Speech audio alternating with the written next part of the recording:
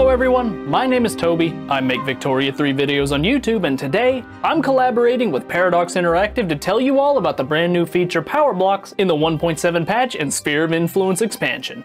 So, what is a Power Block? In Sphere of Influence, Power Blocks are groups of countries all united under the influence of a single powerful nation. In this video, you'll learn about creating a new Power Block, how to manage and maintain your Power Block once you have it, and how to expand your Power Block throughout the world.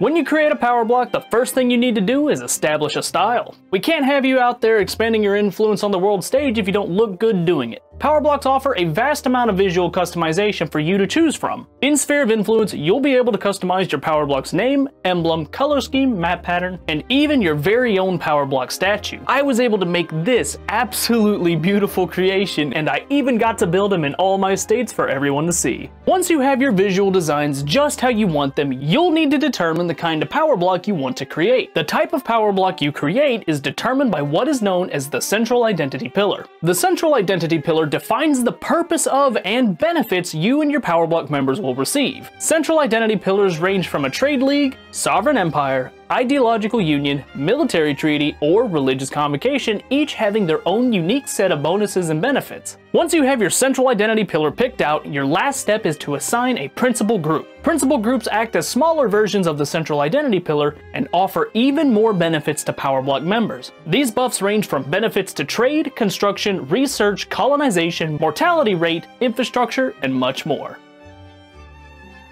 Once your Power Block is up and running, you'll need to manage it correctly to keep it around. The primary way of maintaining your Power Block is through cohesion. Cohesion is a new metric unique to Power Blocks. Each Power Block will have a level of cohesion ranging from 0 to 100. The more cohesion you have, the more stable your Power Block will be. Leaders running Power Blocks with high levels of cohesion will gain access to special Power Block actions and have a much easier time inviting nations to join them. You'll need to be selective with who you choose to invite though, as each type of Power Block maintains their own cohesion levels differently. So in order to maintain your cohesion, you'll need to remain aware as to who you do and do not invite.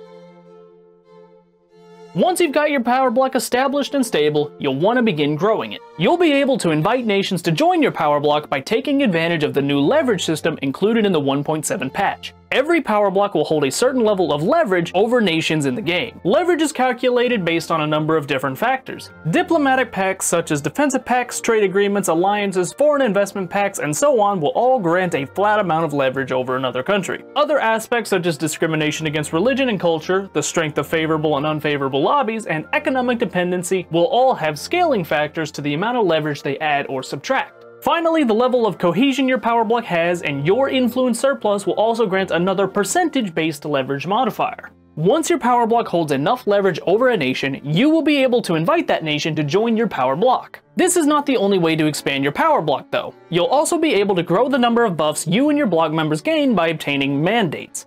As the leader, you will be able to exchange these mandates for additional principal groups, increasing the overall benefit you and your block members gain from being in the Power Block. The rate at which you gain mandates can be increased by inviting more nations to your Power Block, with more powerful nations increasing that rate more than weaker ones. Each Power Block will have a maximum of 4 principal groups active at any given time, allowing you to customize your Power Block even further with thousands of possible buff combinations to choose from.